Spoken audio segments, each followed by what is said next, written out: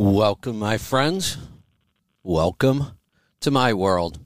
I'm your host, Kevin Rutherford. It is Wednesday, April 13th. That means it's Destination Health Day.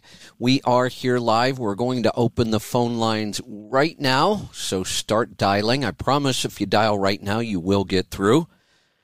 The number to join us, 855-950-3835. It is Destination Health, so it's all health all day. We'll get to those calls here in just a little bit. I have a couple things I want to go over, going back to the basics again. You know, I dug back through a lot of our material going back 8 years when we started this, looked at the results we've had over the years, some of the things we've recommended that worked, some of the things that didn't necessarily work, some of the things we didn't understand, and just trying to figure out what we've learned and what we still maybe don't know. And a pretty clear pattern emerged. I've talked about this a little before, but I think it's interesting to point this out because it really does help simplify things. And it really comes down to the idea of how much variety do we really need in our diet? You know, there's this thought that the human body needs a ton of variety in the diet because we need so many different nutrients, or we think we do. A lot of what we think about what nutrients we need in what amounts, we have to remember all of it has been done on research of people eating the standard American diet. That changes a lot of things. Part of the standard American diet, there is a lot of problems. We know that, but there are things within the diet, especially in grains and other foods, that are anti-nutrients. They actually bind to nutrients and carry them out of the body. We know that many of the nutrients we get from plants aren't all that compatible with the human body. We're much better off getting those same nutrients from animal sources. In the beginning, I remember we had a huge focus on trying to get enough omega-3 for people. I worked on it for a while myself. We were supplementing and still not seeing good results. And turns out that it's not that we need so much omega-3, it's that we have too much omega-6 in our diet. And it actually makes more sense to eliminate all of the omega-6 we're getting. And one of the other experiments I kind of did in the last month, I know I was trying a lot of things all at once, but I didn't really eat a lot of seafood for a couple reasons. One, I was just trying to experiment with something, but for some reason I just didn't really have a taste for it like I normally do. And I tend to follow my body. I've been going through phases of really craving beef, really craving pork. Then sometimes I'm really craving chicken and I eat more of that. There are times when I crave seafood, and in the last month, really haven't.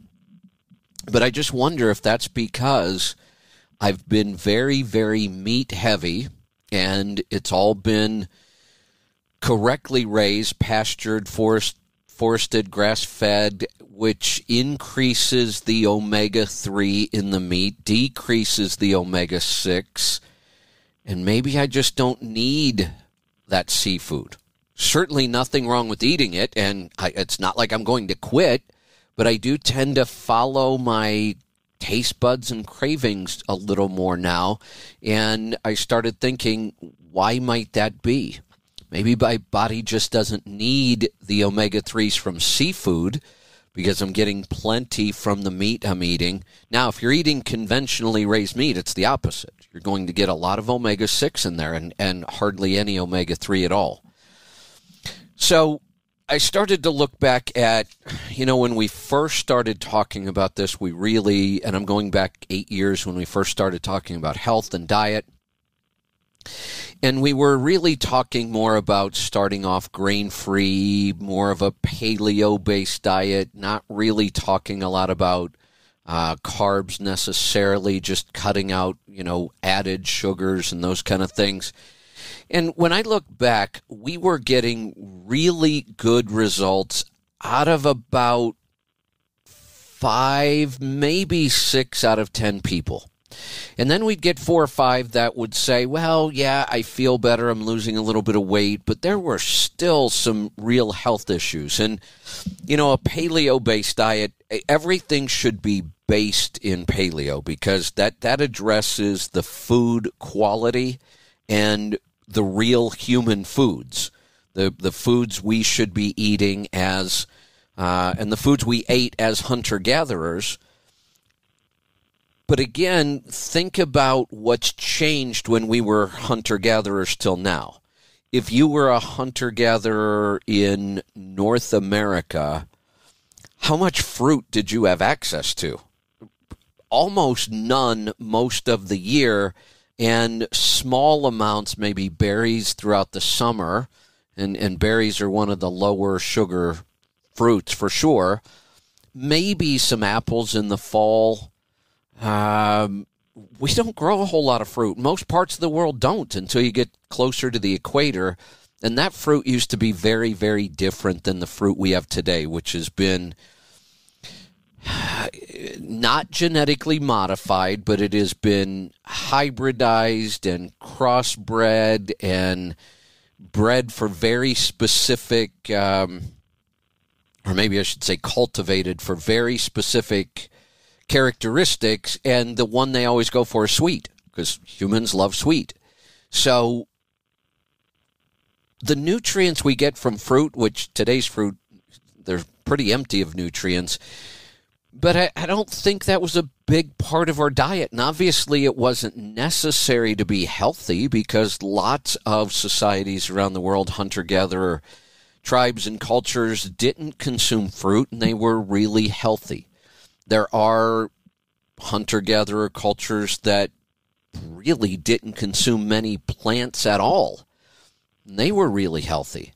So the paleo-based diet worked for some people, but the more metabolically sick somebody was, the less it worked. Then we really started talking about keto. And when we switched to keto, and I think that it certainly mattered that our tribe was basically truck drivers who were really metabolically sick, about twice as sick as the average American, which is really scary. But we know that, and keto worked really well. I would say maybe 7 out of 10 people, we got really good results out of keto, a pretty significant improvement over just paleo. And remember, in keto, we weren't really focusing a lot on food quality. We would talk about it, but, we also have the term dirty keto, which does not apply to how many carbs you're eating. It applies to the quality of the food. Are you eating a keto diet out of fast food restaurants, or are you eating a more keto diet like I eat now, where there are no bad oils, we're not eating any of the foods we're not supposed to, and our meat is all raised properly? Then we would get even better results, which really we created then NDK, which was nutrient-dense keto, combining the two philosophies. We want to eat foods that are paleo. We want to make them very, very low carb. Now we're addressing both sides of the health issue, or multiple facets of the health issue. We're addressing the high carbohydrate count, which is really good metabolically. Get those blood sugars down. Many things improve after that. You lose weight, clear up all that brain fog, aches and pains go away. What we noticed then was there were still some people not responding well, and they were mostly women. That was a real pattern. We talked about it a lot. Most of the time, the husband was the driver. He'd be out on the road. He'd start doing keto or NDK. He'd have great results. He'd go home, might talk his spouse into it. They wouldn't get the same results. It was a very, very common topic on the show for a long time. Our original hypothesis was that, women are more hormonally complicated, which they are. Maybe they're not getting enough nutrition from this. And we would kind of switch them back to a more paleo-based. We'd add more carbohydrates in, because I don't know why we thought carbohydrates might have helped. It didn't. More nutrients might help, But it turns out that when we made kind of our last switch in diet recommendation, which was, look, let's make this really easy. Let's just try carnivore. Just eat animal products. It simplifies the whole thing. Now, in the beginning, it sounded really extreme.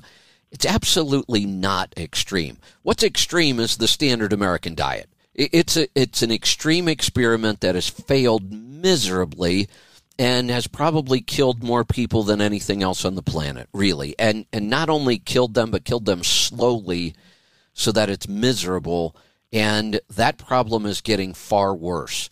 The statistic I talked about last week, 30% of teenagers in the United States are now pre-diabetic. That is criminal. I can't imagine what that's going to do to our healthcare system in the next couple of decades. And I don't have any hope that we'll really turn this around on any big scale. I really don't. I wouldn't even know how to attempt to do it on a big scale. All I can do is get on the air and talk about it and help people online and hope it spreads. But I don't see us making any big impact. And I don't even mean just me, but all of the practitioners who believe this way. I don't see us making any huge impact on this. But we saw that with carnivore, we get much better results. Women as well. So I don't believe at all that women needed more carbs. We thought that for a while. We were just trying to figure out what the difference was. Do they need more nutrients? Maybe, maybe not. But it certainly seems like we can get an awful lot of our nutrient needs from a well-designed carnivore diet. And well-designed, it's easy. This isn't complicated. When I say well-designed, what I mean is the best quality animal products you can get.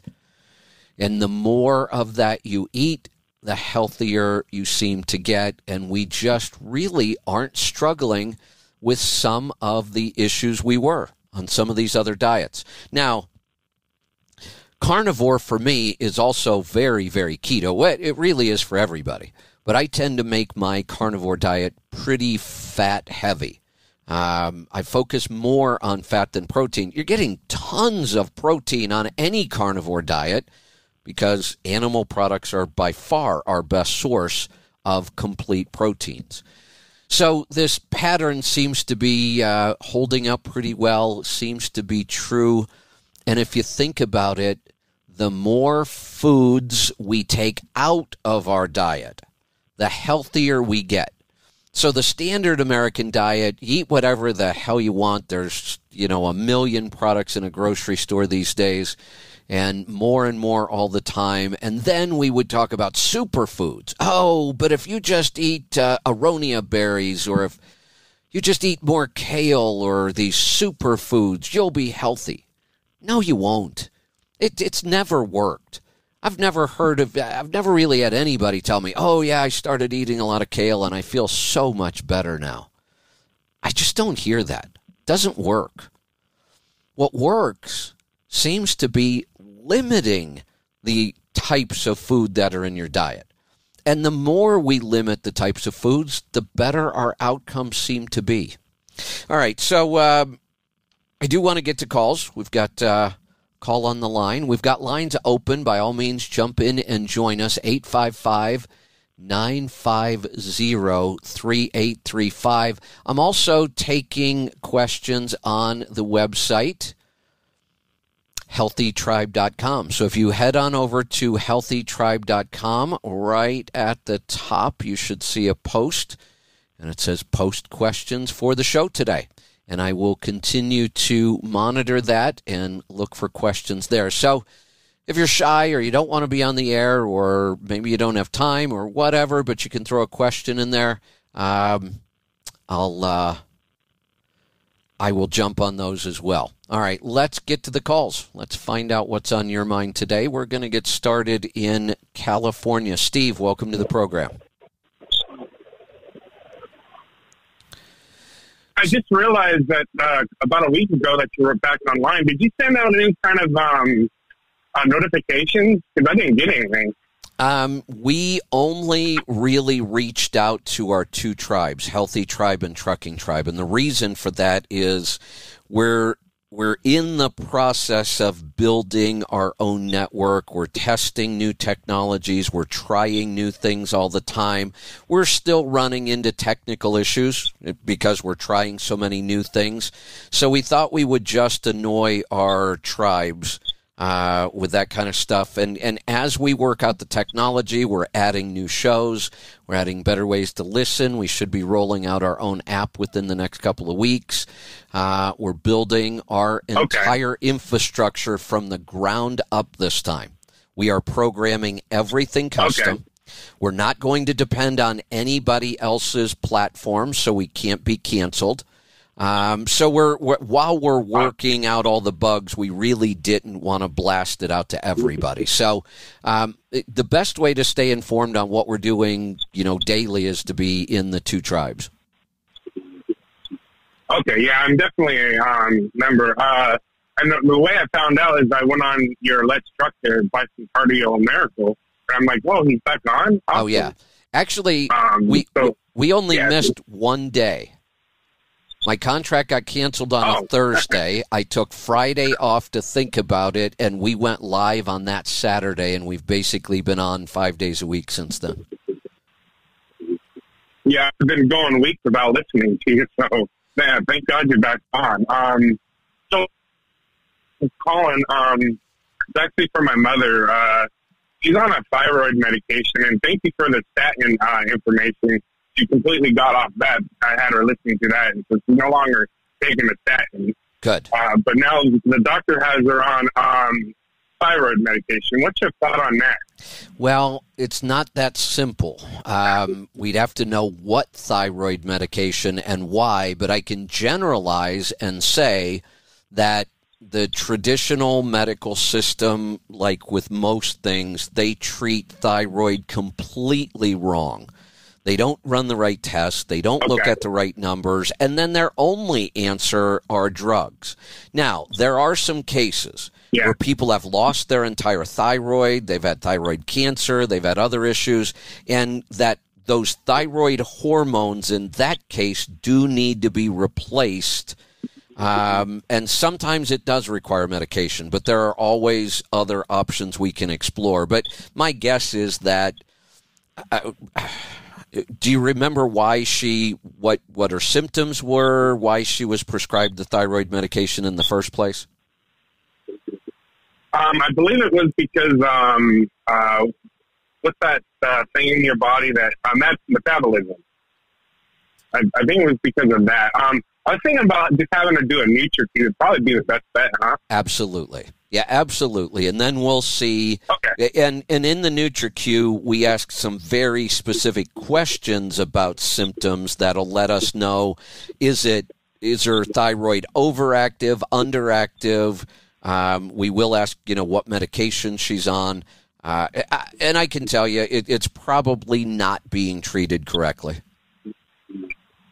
Yeah, and I agree. I mean, I agree because her doctor, I don't agree with half the things they put her on. So, yeah, the fact that I'll have it do the fact that we even say half the things they put her on. That's the typical case anymore. By the time you get to 50, you're on multiple medications for the rest of your life, and as it turns out, most of them are never necessary. Yeah, right. So. Awesome. Well, thank you for your advice. I'll have her do that NutriQ and then go from there. You're welcome. Yeah, and when she does the NutriQ, she can request a free 10-minute discovery call. Lauren is excellent at those. In fact, I tried to do it this week. I still have a lot going on being on the road still, but I want to do a new show, Lauren and I, where we review some discovery calls in one-on-one so people get more familiar with that process and see how we are really, really able to dig much deeper and help even more than I'm able to on the show, where I have a couple minutes. I don't necessarily have time. I don't have time to do background on somebody before they call the show. The beauty of the discovery call, even though it's 10 minutes, Lauren puts anywhere from 30 to 60 minutes at least into those discovery calls, looking at the NutriQ, looking at the medications, looking at the symptoms, and coming up with a plan. So it's a 10-minute call with most of the time about an hour of work behind it. And if we can't solve your problem on a discovery call, then we could do a one-on-one. So we do have a show in the works. I have to finish up some planning on it, and then I've got to get with Lauren, where we'll do a show. Not sure if we'll take calls yet or not. We're going to play around with that a little bit. Not sure. Some people, maybe they would like to come on and join the show if we did their discovery call or their one-on-one. But even if they don't, we could just take the information and walk through the whole process and show the results, because it is pretty incredible. If you haven't done a NutriQ and a discovery call, you should go do it. They're free. And we will give you a 30-day plan to address what we consider to be your number one problem. We'll look over the NutriQ, we'll look at your medications, we'll look at supplements, we'll look at symptoms, and then we'll say your biggest health issue is X. Might be blood sugar control, might be immune system, it might be digestive. Whatever it is, we'll give you a 30-day plan if it's weight loss. Right? And if we determine that's the first thing you should be doing, well, then we'll give you a 30-day plan to address that. Let's go to Texas this time. Randy, welcome to the program. Hey, Kevin, how you doing? Doing good. What's on your mind today? I know you and I are both big gardeners, and now, I've gone carnivore about the same pace as you have, and now I'm in a quandary as to what to do with my gardens.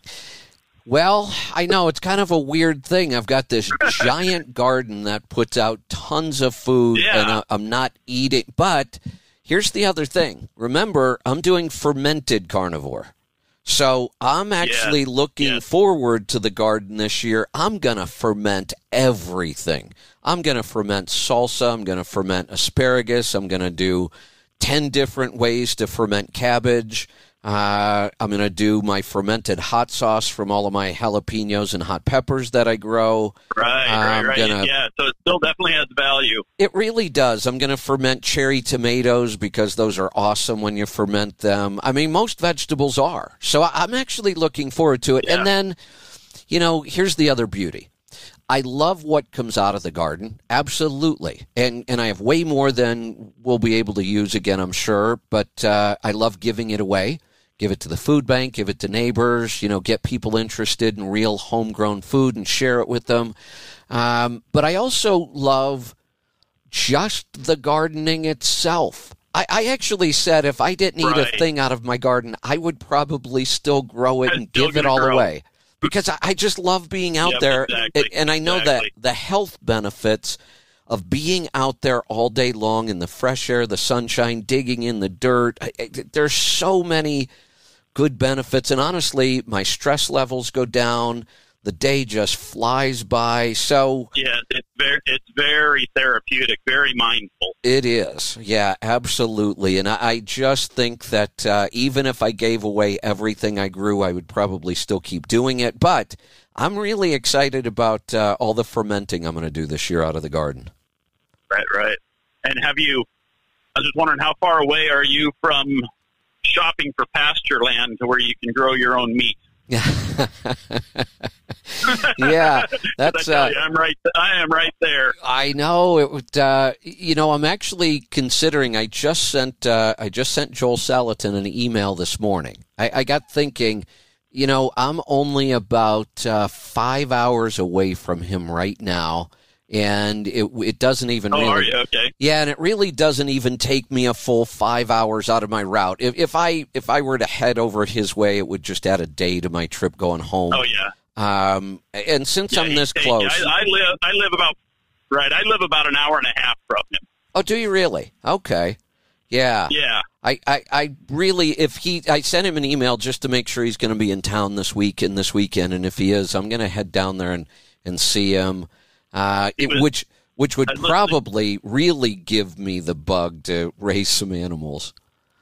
Oh, it would. Yep, very much so.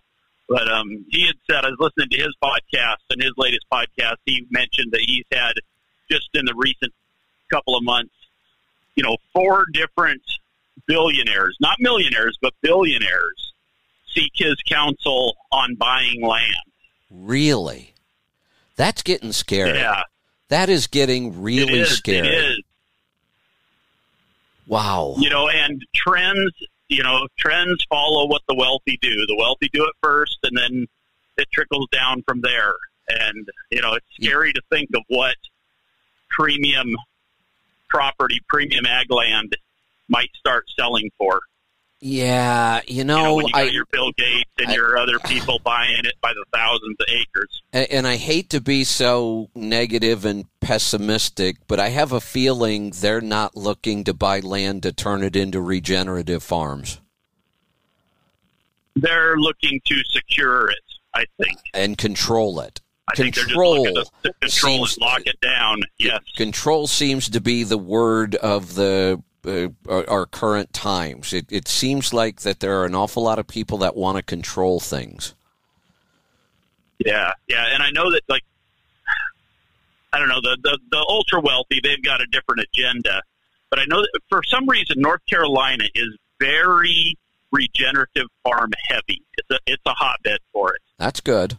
And there are lots of farms in North Carolina that are funded by the ultra wealthy, and they are off the charts in what they're doing. Everything is picture perfect. Everything is formatted Joe Salatin style, and there has been no money spared in developing these farms that they're then paying other people to run. Interesting. So they see a value in it. Yeah. Huh. Interesting. I wonder, I've talked about this. If you look at what's happening with food prices, which is really scary. Holy cow. I normally don't pay attention to prices when I grocery shop. And it's not like I just have money to burn, but I'm not going to buy my food based on the price of it. I'm going to buy my food, and I'm going to get the best quality I can possibly get. And once I know I'm ordering the best quality food I can get, I really don't pay attention to the price. If I have to, I'll cut out something else in my life if I have to afford it. And I was just shopping. I'm kind of not completely out of my own meat, but I'm starting to run kind of low.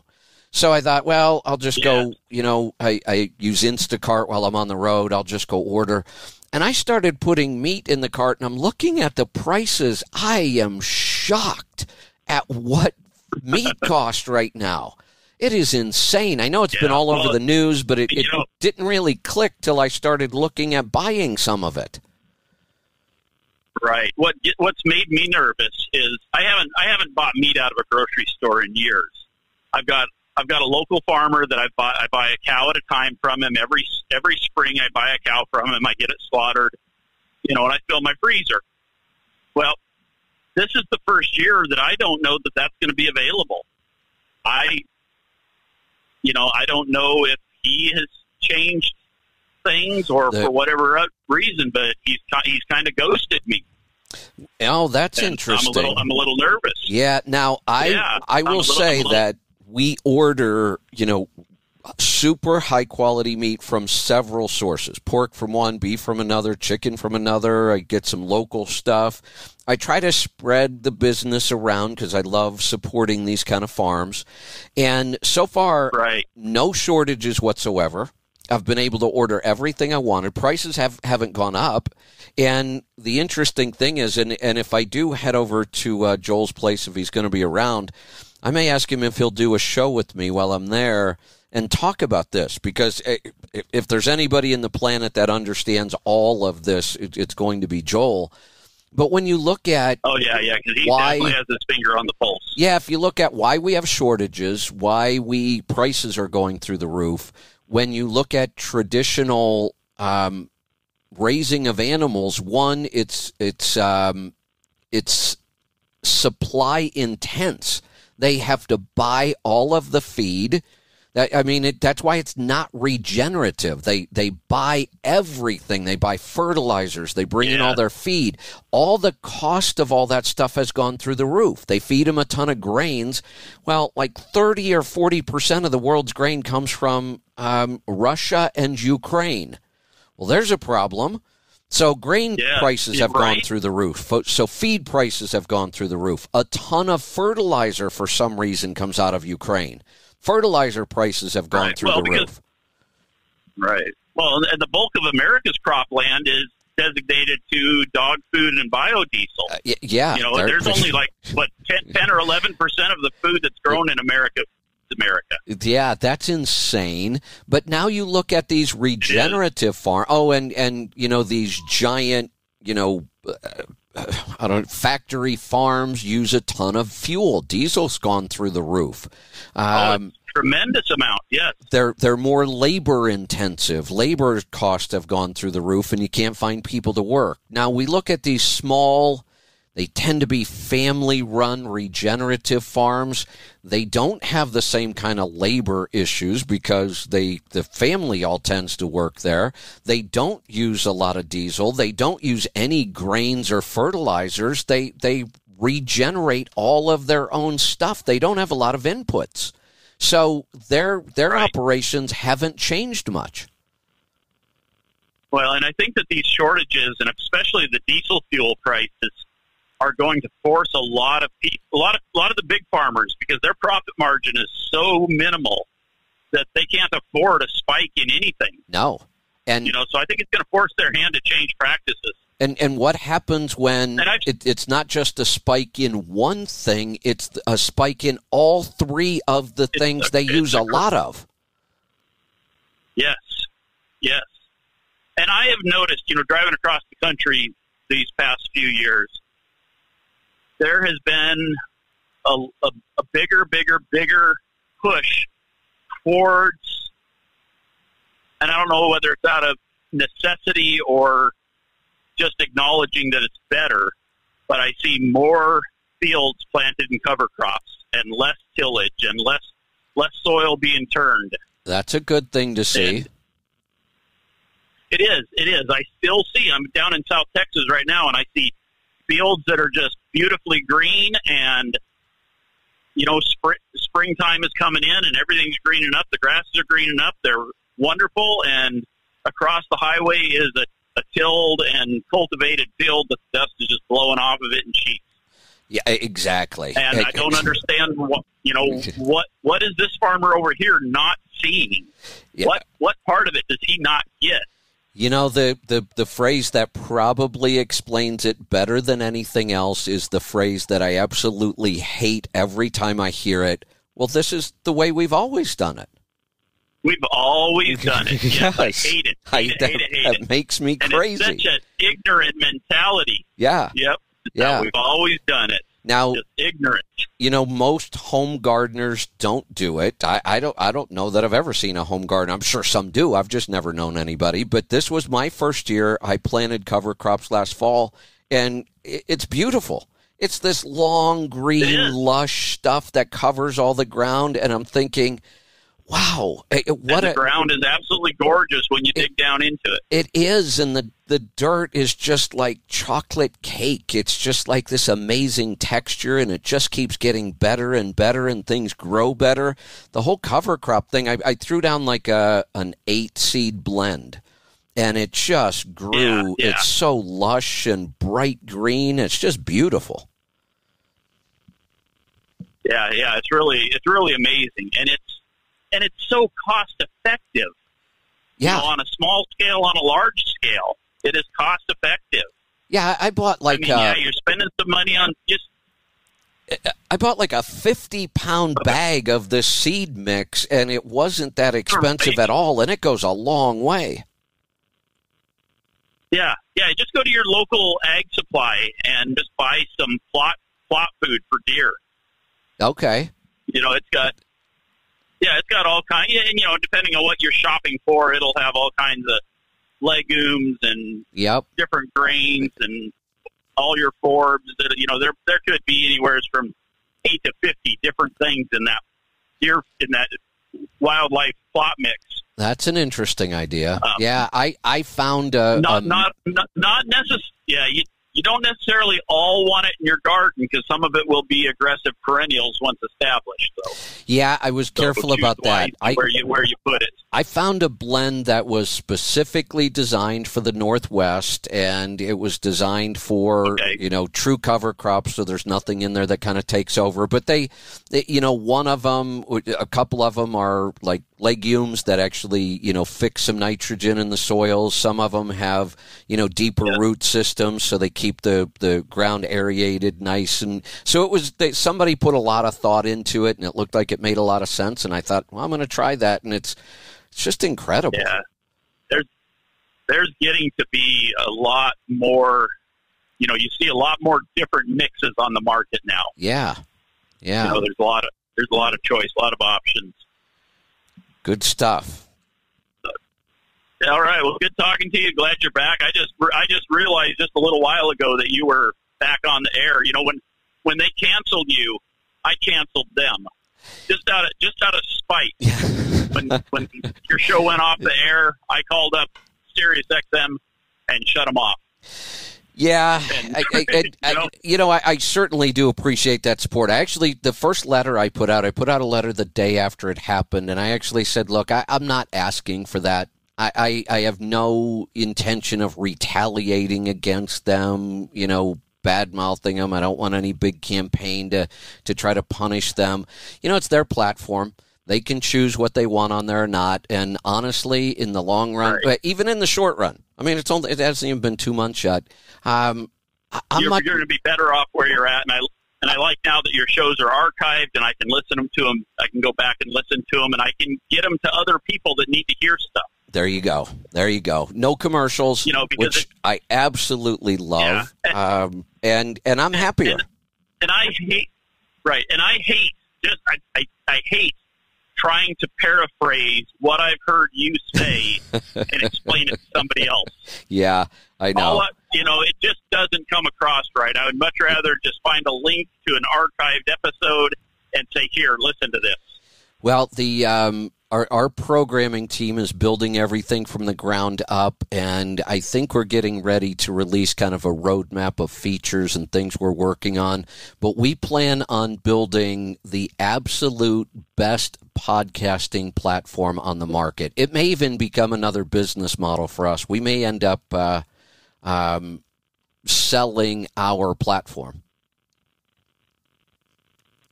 Yeah, even just opening up, Joe Rogan went to Spotify and somebody else went to Rumble and somebody else went here and somebody else went there and choice is good. Exactly. And we looked at all of those and we pulled, and we had our podcast network back in 2014. We started podcasting in 2007 here and there.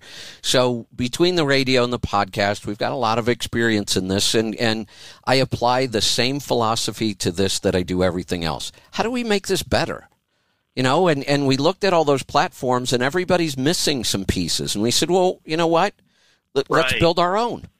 Let's reinvent the wheel, because I think we can. No, I know we can do a better job. We're already seeing it. So we have some really, really cool features we're working on that don't exist anywhere in podcasting yet. Oh, that'd be great. So, all right. Well, glad to have you back, and I'll let you get on to another caller, and good talking to you. Well, great talking to you. Great to have you back in the tribe. Let's go to Texas. Paul, welcome to the program. Howdy. What's on your mind today? Howdy. Lots of things now, but I didn't cancel my Sirius XM because there's other good channels besides Road Dog, which is not as good as it used to be, in my opinion. So, I haven't really said this because a lot of people did cancel on my account. Like I said, I didn't ask for it, and people made their own decision, which is how it should be. I didn't cancel my account. I still use it. There's shows on there I really enjoy and like, and I can't get anyplace else. So, again, I loved the support, but I didn't cancel.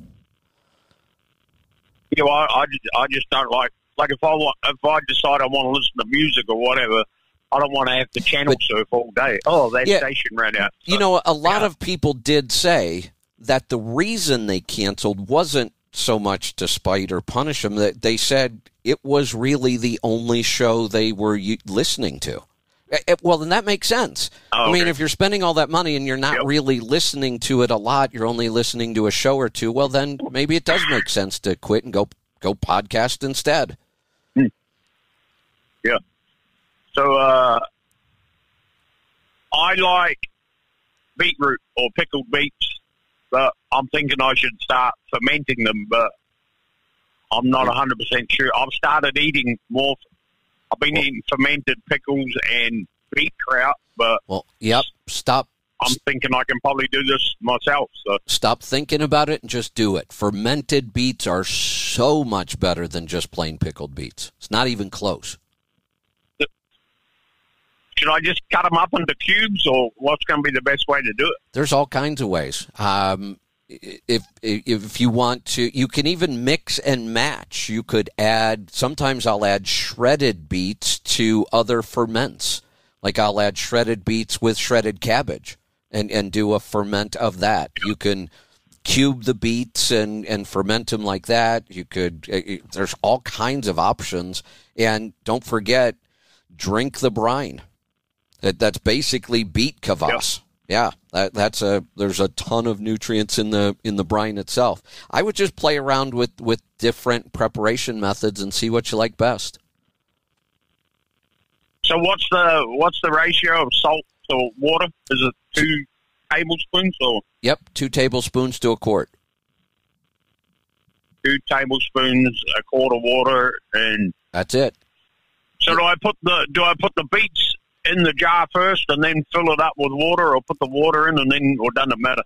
It does matter, because what happens if you fill up the jar? How do you know how much water to put in if you put the water in first? Because if you fill up the jar, then when you start putting in beets, it all overflows. So, yeah, I always pack my vegetables in, and I play around with them, too. I'll get in there and rearrange things, and I want to get as much into that jar as I can, and then you just fill in with the brine. So what I do when I'm getting ready to ferment, depending on how much I have to ferment, I'll make a big batch of my brine. I might make a gallon or 2 of brine, because it's easy and it's cheap. It's water and salt. So I'll make a big, pitcher full of it, something that pours really easy. Then I'll set that aside, and then I'll start packing all my jars, and then I just come down the line and fill all my jars with the brine, put the lids on, and you're done. Okay, I'm going to give this a shot. So, good. Because I've started eating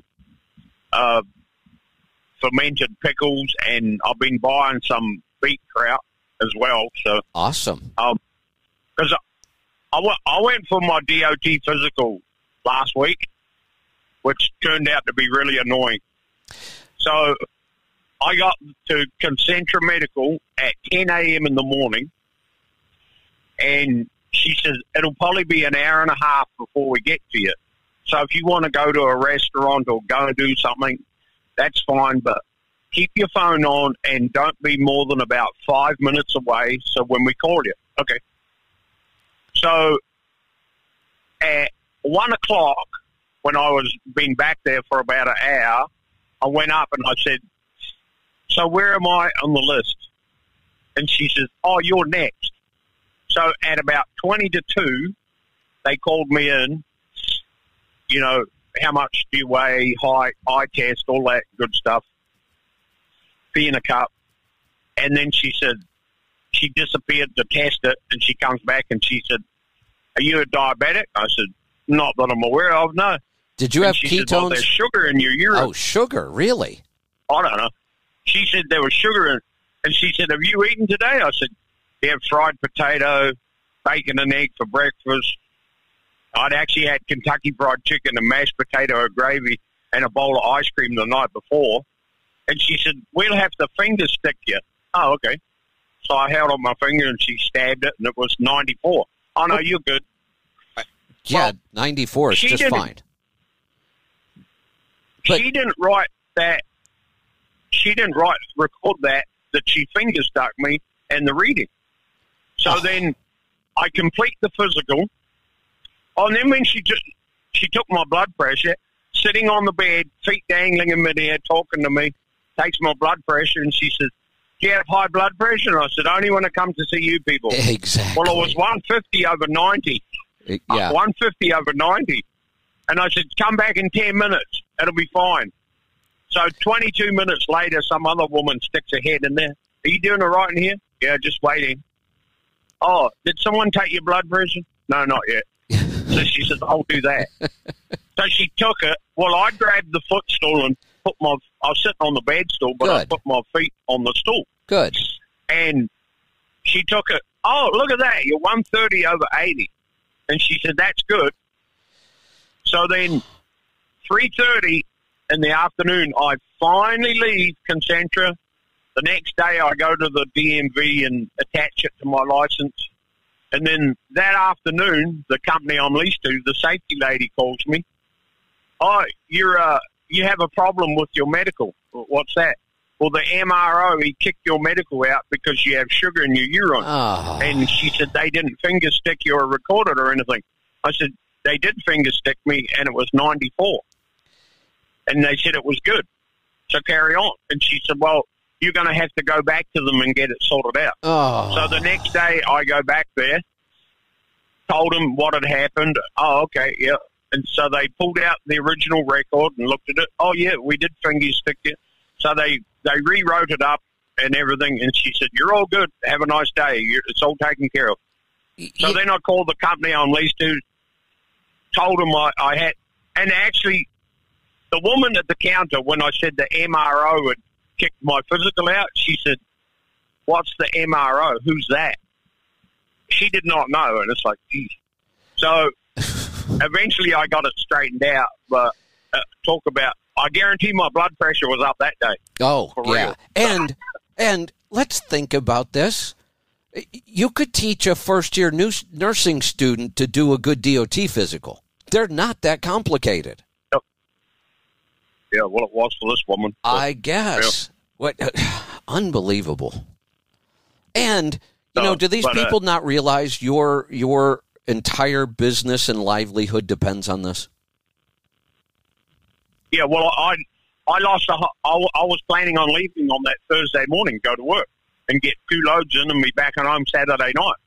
Well, I couldn't go. The company I'm leased to, she said, "Don't you drive that truck?" So I unplugged the ELD and drove it into the repair shop to get something fixed. And what they don't know about, they won't worry about. So, there you go. But I got my medical all straightened out, and then I left home on Friday morning, and I'll be back home tomorrow. So, and my week will be done. But it cost me a day's work and ruined what I'd set it up to get home for Easter, and now that's all screwed up too. So unbelievable.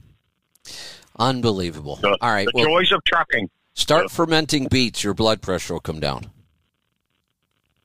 Okay, good deal. There you go. All right. Good talking to you. Let's, hey, I just got an email back from Joel. Oh, boy. How crazy is this? I just said to Joel, I'm nearby. I want to swing by, maybe in the next couple days or this weekend. And he said he's getting on a plane right now, and he's going to, of all places, Oregon. So I'm here trying to see him. He's flying out to Oregon. But it does say he's good for Monday. Not sure if I can hold out till Monday or not. I'll have to look at and see what's going on. Because I'd really love to swing by and see him, and it sounds like he does want me to come by, but he's not going to be back till Monday. So we will see what might happen there. Let's go to California. Mike, welcome to the program. Hey, how you doing, Kevin? Good. What can I help you with today? Hey, I started doing the keto, and I was real strict with just meat and vegetables the first week. Then I after that, I started adding some yogurt in, and I put just a few blueberries in that yogurt, and I just don't know how to know if I'm in ketosis or not, or does it really even matter? It does matter. The state of ketosis does a lot of things in our body. It is one of the things we're trying to achieve. I will tell you, the more I stay in ketosis, the better I feel across the board. I think better. I think clearer. I have more energy, fewer aches and pains. It just everything about being in ketosis agrees with me. So I do try to stay in ketosis, and I can tell without testing. I haven't tested ketones at all on this trip because I didn't bring anything with me. So when did you switch your diet? This is my third week this week. Okay. Have you noticed any physical changes? Oh yeah. I talked to you recently, I think in the last couple of weeks, twice, and I had aches and pains in my hands really bad. Oh, I remember. All that went away within a day. I remember now. Okay, yeah. Okay, so that's huge. That is, and then huge. My feet don't hurt either on the hardwood floor. So yeah, which is awesome. Anymore. Yeah. So now that can happen just from eliminating the grains. You don't necessarily have to be in ketosis to get the pains to go away. That's a good sign, no doubt, and it feels good. Okay. Here are the things I usually notice that let me know that I'm in ketosis. One, my hunger tends to go way down. I don't have much of an appetite when I'm in ketosis. I usually only eat one big meal a day and nibble a little bit here and there. But if I go all day without thinking about eating, some days I'll go all day without eating. It happened here the other day. I was at Pittsburgh Power. I was doing the show. We had a lot of stuff going on. I walked right out of the show, went in the garage, started working on the coach. Then I was doing some stuff with Bruce. And at the end of the day, I thought, I'm kind of hungry. I wonder why. And then I realized, well, you're hungry because you haven't eaten anything today. So your appetite tends to really diminish or even go away. Energy levels tend to go through the roof. I at the end of the day, no matter how busy I've been, I still have the same energy level I had when I woke up. That's another pretty good indicator. And then even if you're not weighing yourself, weight loss is a big indicator. Most people, when they're in ketosis, if they have weight to lose, they're losing about a pound a day. I don't really have much weight to lose anymore, so I don't see weight loss as an issue. But even if you don't weigh yourself, people go, sheesh, within 3 or 4 days, my pants were loose. My clothes were fitting different. Yeah. You there? Huh. Yeah. Just for a second, I think it was gone. Okay. Yeah, so, and then there's another one that some people don't usually realize it's part of ketosis. There is a downside to it. It's called keto breath, because there are three different forms of ketones in our body. One of them is actually acetone, and acetone will actually come out in your breath. So I tend to get this weird kind of funky taste in my mouth, and I start sucking on mints so I'm not, knocking people out when I'm talking to them. But keto breath, when you're deep into ketosis, that's another sign. Maybe I'm not. Now, you don't have to get all of those. Are you having any of those? Well, so I can typically, even when I'm not on this food diet, I can usually a lot of times go without eating, and especially if I'm busy and not think much about it. But I usually will do the NDK coffee, and it seems like it's almost. And I don't watch the clock, but I'm sitting here driving, and all of a sudden I'll be like, "Wow, I'm hungry," and I'll look down and it'll be like 12:02. I mean, it's almost to the minute. Okay. And then I will end up eating something.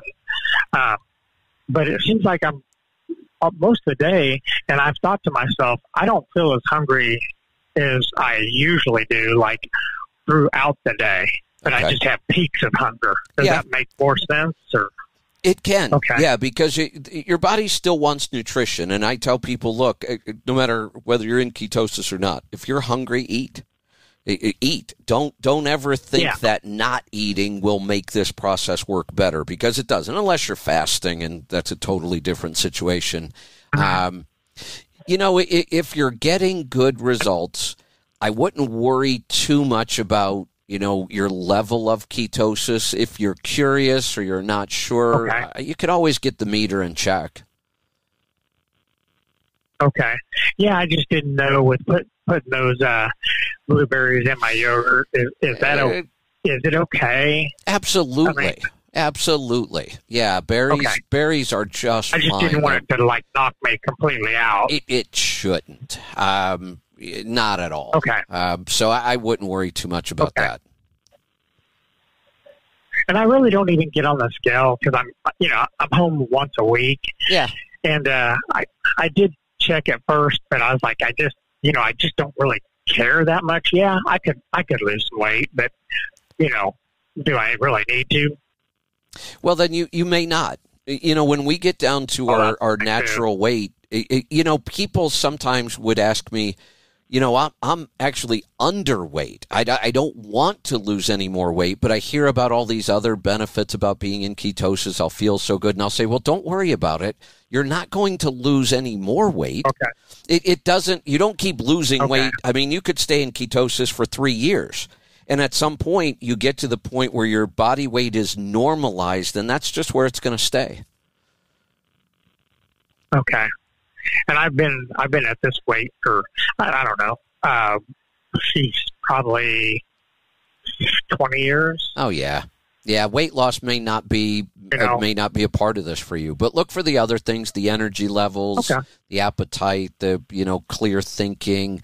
Those are usually pretty good indicators. And again, if you're concerned and you just want to know, or you're curious, get the meter. They're $30 or $40, and just check. Okay. Yeah. One other thing is, and this has nothing to do with the food that I'm eating, but I'd say 2 months ago, and I really didn't put all this together, but so I don't know if I have a hernia or what, but it's almost below my belt line, or right at my belt line and down all the way across. And when I go and do anything, like walk around, pick up some boards, just throw some stuff around a little bit, it really starts acting up. And my legs will get really weak. Could be a hernia. Okay. It's pretty easy to check for it. I'm going to go in on Monday. Yeah. It is? Yeah, it's pretty easy to check. Okay. That's the whole, when the doctor reaches down there and grabs and says cough. That's what they're looking for, a hernia. Okay. Yeah. Okay. Yeah, my legs, the first time I noticed it, there was none of that part, but my legs would get real weak. And I was like, well, that's weird, because I was putting up chicken fence all day, getting up and down. And at the end, I was like, I grabbed the tree limbs, picked, to stand up. And I was like, man, that's weird. Huh. And I was like, well, I was working all day, but I've never been like that before. And so then it was a big span in between. And then I noticed that again. And I was like, huh. And then my stomach started kind of going along with that. Yeah. So I was it'd be worth getting it checked. Yeah. That's what I kind of figured. Okay. Cool. All right. Thanks for the call. Let's go to North Carolina this time. John, welcome to the program. Hey, good morning, Kevin. Quick question for you. A couple months ago, I've noticed that kind of a itchy tingling in my wrist, and it kind of goes down to my thumb, and it's off and on throughout the day. Hey, could that be any kind of, I'm pretty much 90% carnivore and no other issues or anything, but could that be a mineral imbalance of some sort? The itching, probably not. I'm not aware of any mineral deficiencies that would cause itching. But it's a tingling almost like my thumb's asleep or something. But then on the surface, just right in there above the thumb towards the wrist and the little bone right there, it feels good if I scratch it. And there's no rash or nothing on the skin, nothing like that. Huh. Well, this is one of those weird little things that's sometimes really hard to track down. Does it feel like this is almost like nerve tingling kind of stuff, like your hand or it's almost like falling asleep, that kind of pins and needles feeling? Yes. Almost exactly. And I'm wondering, I don't recall it, and I know how nerves you could do something to your back and it could show up in your hand. I mean, it's all over the place. My next question was going to be, do you have a chiropractor? I do. I haven't been to them in quite a while because I feel so good. But my left hip, all the lifting and stuff I do, sometimes it'll act up, so maybe I'll go see him. I was just talking to somebody else the other day, and, actually I was talking to my sister-in-law, and it was kind of funny. She said, I was at their house for a while, and she said, I have to go to my chiropractor this afternoon. And I said, oh, who do you go to? And turns out she goes to the same chiropractor I was going to back when I was in high school, living there. And we went we went to high school with him. He's a great chiropractor. But I got saying, I haven't been to my chiropractor in years because I don't really need to anymore. I used to go all the time. My neck was always hurting. I was getting headaches. So, I used to go to my chiropractor quite a bit and loved what they did, but I just don't need it anymore. But at any time I think, if I feel if something is nerve related, I'll usually start with them. Okay. All right. Yeah, I have full function in my hand and everything. It's just kind of odd, and I won't have it for a few days. And it couldn't be anything. I've been eating more cheese, but I don't think anything like that. Probably not. Yeah, probably not. It's usually we don't get food reactions like that. This sounds more like a kind of a biomechanical kind of issue, I think. Okay, I'll set an appointment and let him know. I appreciate it. You're welcome. Thanks for the call. Let's go to Arkansas. John, welcome to the program. Hey, Kevin, how you doing? Good. What's on your mind today? So I talked to you. I talked to you on Thursday. I told you I went in to do my physical. Yeah. And my blood pressure had come out as 172 over 106. Right, I remember. And you had told me to go to CVS and get a cuff, which I did. Well, so I got the cuff from CVS, and my blood pressure readings were averaging around 195 over 130. Ouch. With that cuff. Yeah. So on Sunday, I decided I'm just going to cut all salt from my diet. That's a bad idea. And don't do that. Don't do that. Even if it brings your blood pressure down, that's not a good idea. That's a Band-Aid fix.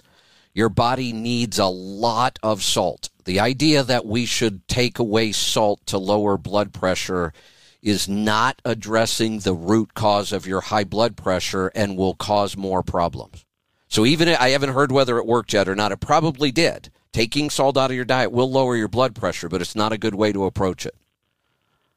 Yeah, it's down to 150 over 90. Yeah, it's not for now, keep it there because I'd rather see you keep your blood pressure down because high blood pressure is dangerous. What I really think you should do, either do a one-on-one with us or find a good functional medicine doctor. You don't want to do this by limiting salt in your diet. All right. Well, my question, though, was, do you think there's really a big difference between, like, the CVS cup and what they use, like, at the doctor's office? There is some difference, but not the kind of numbers we're talking about. You know, if you had the cuff and you were seeing 140 over 95, well, maybe there's a little bit of a discrepancy in there. But no, when you start seeing numbers like 190 over 100 plus, that is a real blood pressure issue, and it should be taken seriously. Mm-hmm. And you know, dropping the salt temporarily to bring it down, not a big deal, but that's not the answer. That's a Band-Aid. That's a fix. When you do go back to eating salt, you know, make it good quality salt. Stay away from all the processed food that has all the garbage salt in it. But I salt food heavily. Yeah. I put basically 3 forms of salt in my coffee every morning. The light balance is just 3 different forms of salts, basically. Salt is not bad for us. We should not be limiting it.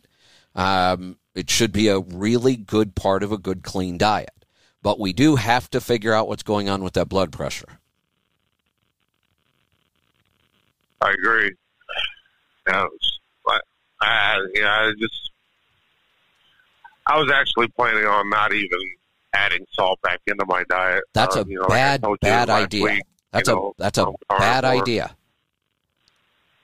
Salt is good for us. Salt is not the enemy here. If you want to take a or if you want to read more about it, there's a good book called The Salt Fix. The Salt Fix. Okay, I'll look that up. Yeah, check that out and read it, and you'll find out that the whole idea behind, limiting salt to fix blood pressure is just a really bad idea. It doesn't work. Well, it can work for the blood pressure, but it doesn't work for overall health. It's not the correct fix. It's not addressing the root cause. I mean, I can tell you, I eat a ton of salt, and my blood pressure is completely normal. Now, for another, and that's what I was doing. And for another fix, this could be a mineral imbalance. It could be a nutrient deficiency. I would actually recommend adding Light Balance every day and Cardio Miracle. Yeah, I just ordered the Cardio Miracle. You had told me about it on Thursday, and it's sitting in my house. Good. So as soon as I get back home this weekend, I'm going to start taking that. Good. Okay. Yeah, that's a much better way to approach this. Yeah, I'm just trying to stay away from blood pressure medicine. Absolutely. My brother's on blood pressure medicine, and a certain part of his body doesn't work anymore. Yeah, Cardio Miracle has been our best solution to this by far. Nothing else even comes close. Alrighty. All right. Well, I appreciate the help you've given me. You're welcome. Stay on top of this, though, and it sounds like you are. Don't ignore this. This is an issue. It needs to be addressed. You keep checking your own. Also, work on those stress levels. And now finding out that you've got this medical issue adds more stress. So you got to work on some of those stress issues I talked about. Cold showers, the cold exposure is a great way to do this. And it doesn't cost anything. Let's go to Georgia. Matt, welcome to the program. Good afternoon, Kevin. What's on your mind today?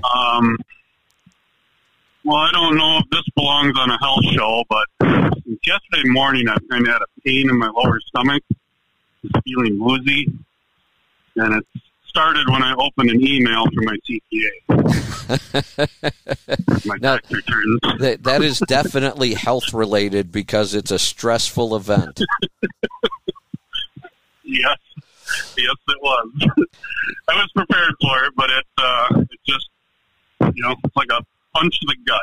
Yeah, my son Michael sent me a text the other day, and he said, I can't believe the check. He had a great year last year on his own, and he said, I cannot believe the check I had to write to the government. And I said, yeah, welcome. Yep. It's just, the amount of money you have to pay to the government, you think about what else you could do with that money, and it hurts to write that check. I've said it for years. Dave Ramsey said it for years. Other people have said it for years. If we want true tax reform in our country, we should take away payroll withholding and make everybody write a check to the government for their taxes. Yeah.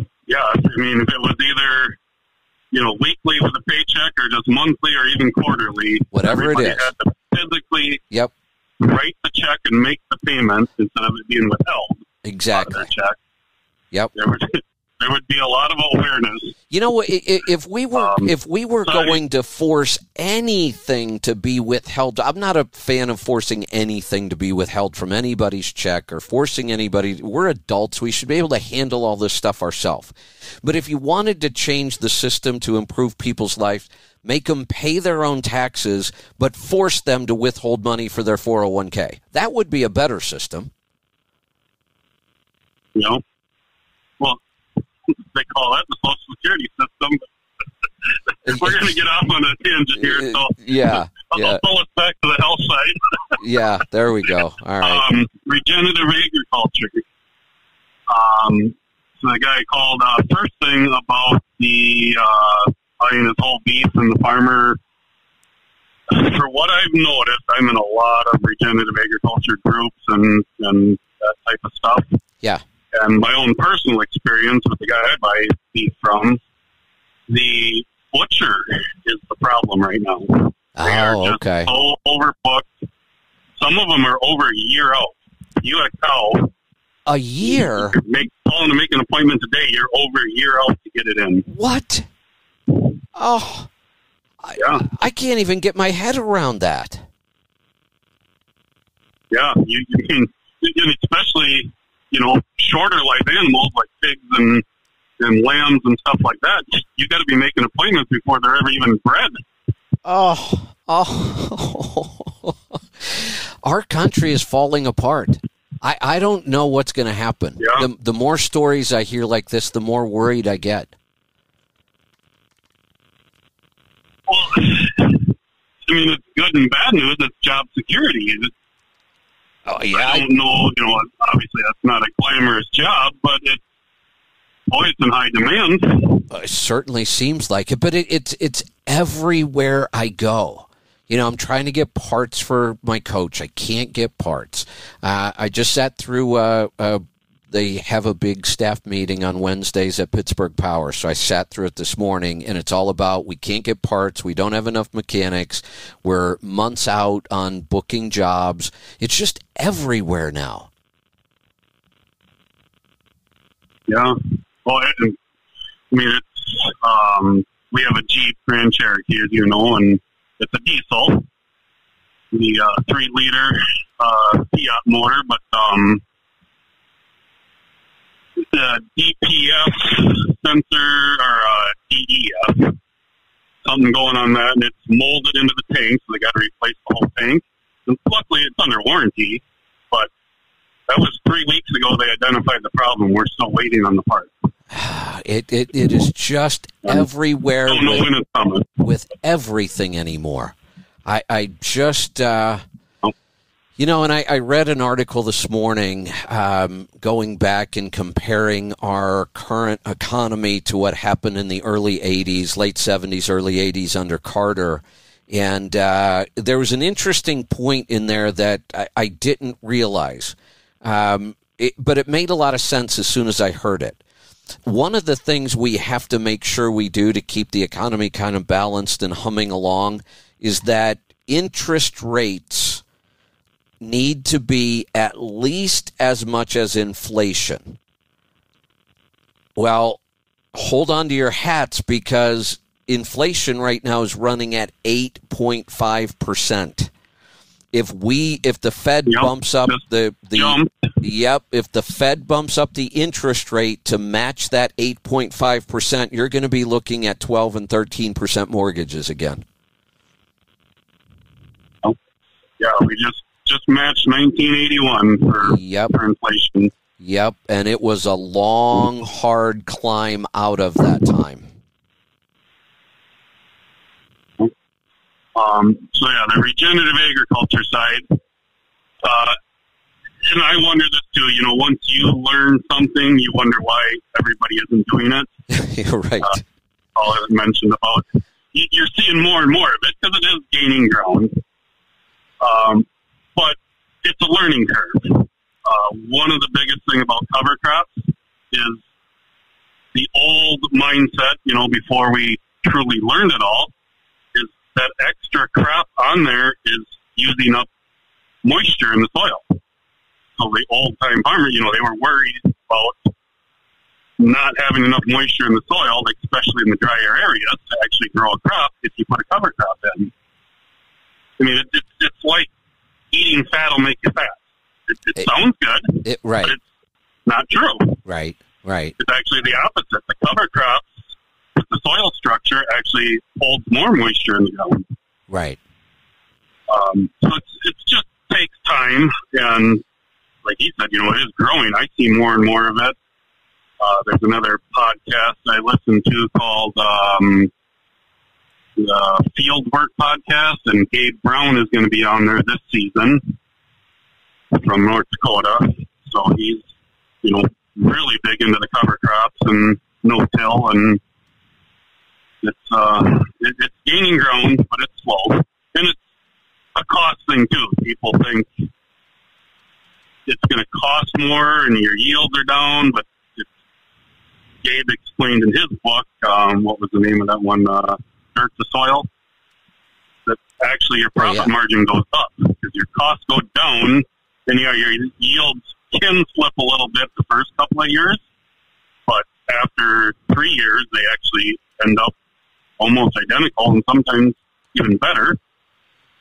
So, the cost per acre goes down, but the revenue stays high. Yeah, and I even noticed that in my little garden. To go to cover crops added a new cost. I wasn't buying that 50-pound bag of seed before. And in the beginning, I, brought in a lot more amendments to the soil. Now, this year, this will be the first year I'm going to bring in almost nothing. I've been composting for a year now, so I've finally caught up. I have enough compost to go around. I'm doing the cover crops, so they basically call cover crops green manure. It adds that much back to the soil, and recovering my own seeds. So you're right, there's a huge learning curve here, but the deeper you get into it, the less and less money you spend. Yeah, that's the biology side of it instead of the being a biological farmer versus being a chemical farmer. Exactly. Certain like clovers, and there's a lot of different ones that are nitrogen fixing. So by planting them, and this is all the different mixtures, things like the daikon radish and different types of radishes, you let them grow. They make a big hole in the ground, and then it freezes and rots over the winter. Well, that aerates the ground, but then that rotting radish puts potassium back in the ground. Exactly. Yeah, it's or phosphorus. I can't remember which one, but phosphorus might be right. Its own, phosphorus. I think. Yeah, it's quite interesting, but well, when you think about it, it seems like this miracle. Oh my God, that's incredible! That this does this and this that. All we're doing is mimicking nature. Yep. This is how nature worked. Nobody. Same thing with the plains, supported millions of bison and other animals for thousands of years. Nobody had to take care of that. Yeah, and that's the next step of regenerative agriculture is the animals, especially the ruminants, being on the land and chewing up the forage and then crapping it back out and their hooves aerating the soil. It's actually amazing, the number of pounds of animal per acre that land can actually withstand is way more than people thought. Yeah, way more. The biggest thing is the movement and the rest period in between.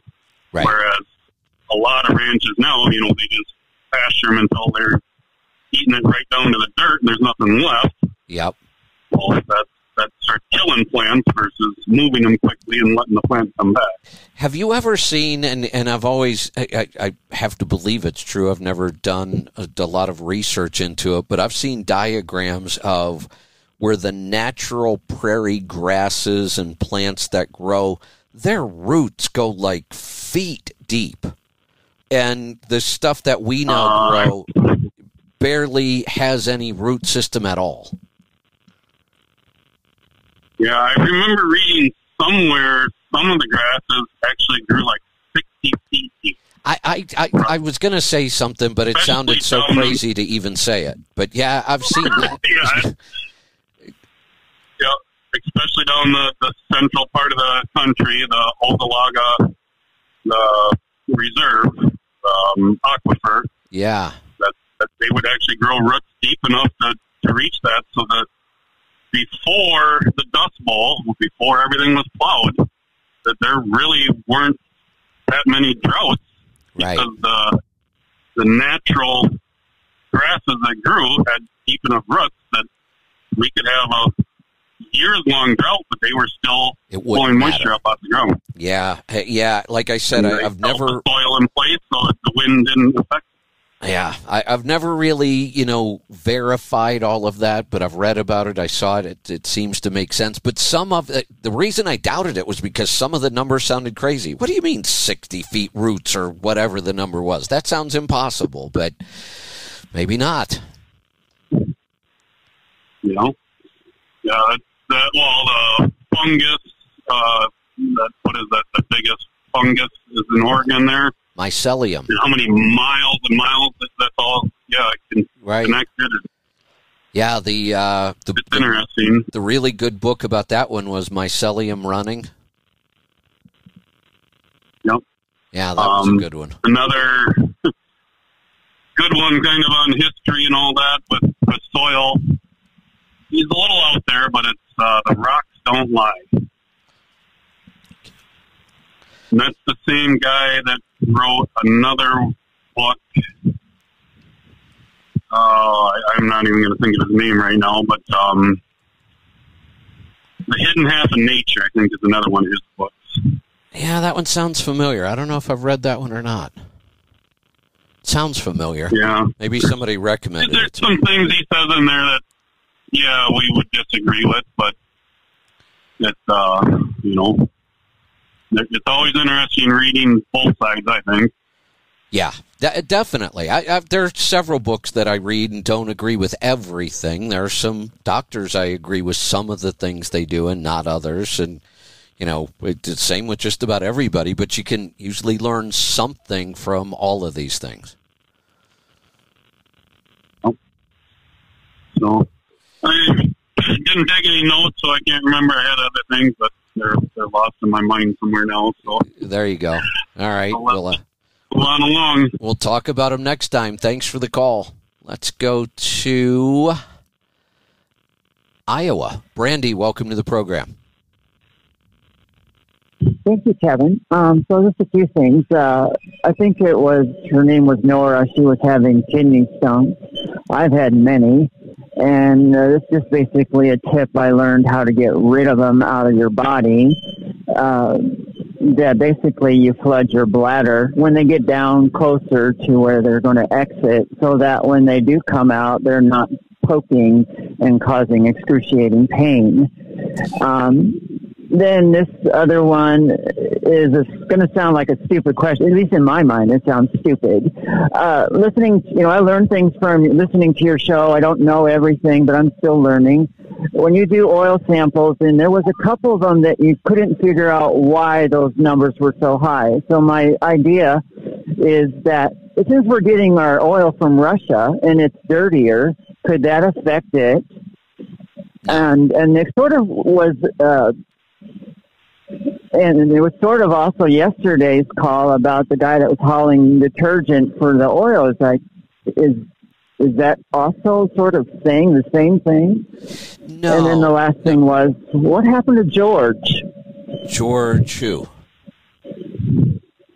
Well, he used to call your show a lot. I think he was in Household, or he might have been in Auto Hauler. But last time I heard, he had been vaccinated, and then he had gotten sick. And, I recognize voices when I'm listening, and I just kind of wonder what happened to him. I recognize some voices, but every now and then I'll be shocked that somebody's a really regular caller, and I don't always catch that. I don't remember who you might be referring to. Okay. Maybe somebody else will remember, and they'll give me a clue, or I'll think about it some more. Let's go back to the oil. No, it doesn't matter where the crude oil comes from. Doesn't really matter. Now, there are different grades of oil. So there, you'll hear terms when they're talking about oil prices like light sweet crude, and that they're referring to different grades of oil.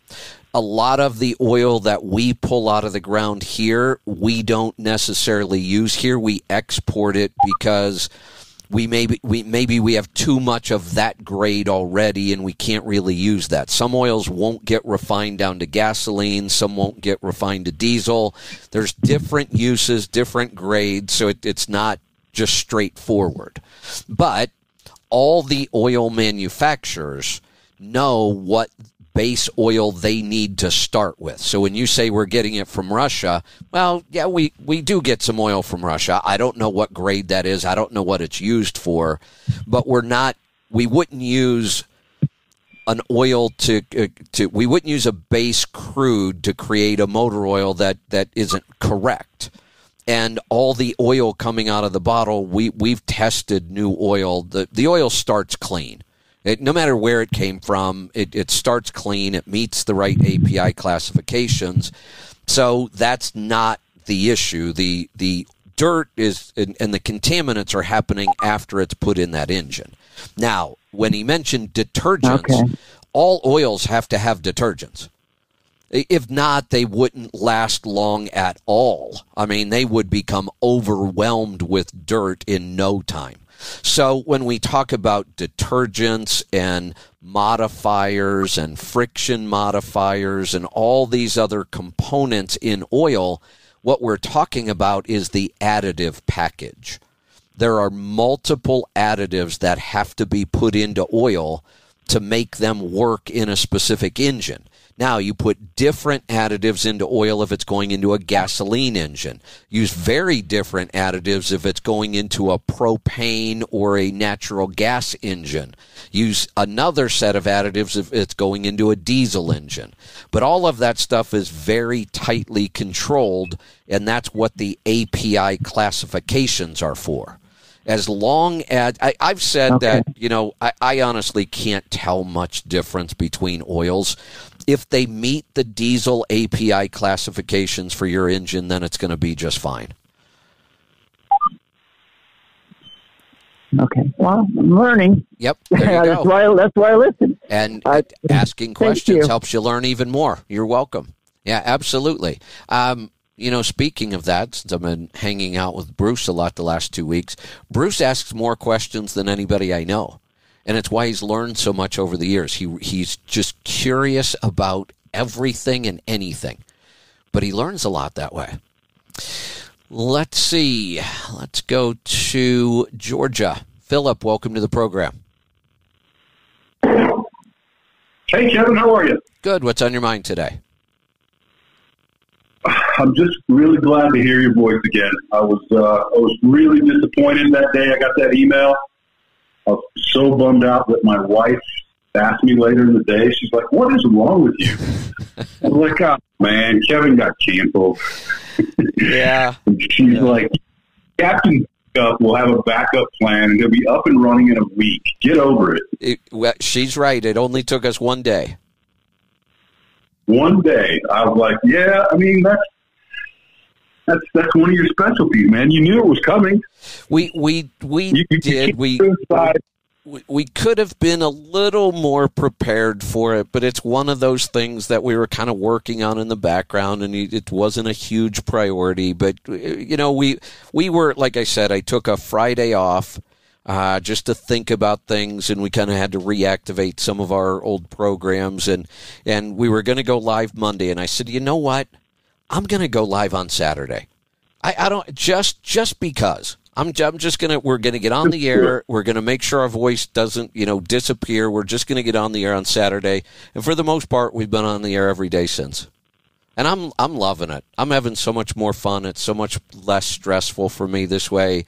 No commercials. I think the calls are better. We don't have all the interruptions. I can stay on point and not lose my train of thought. I mean, how many times did you hear me come back from a commercial and forget what I was going to talk about? And that never happens. And we don't have to sit through commercials anymore. It's a dream come true. Yeah, we love it.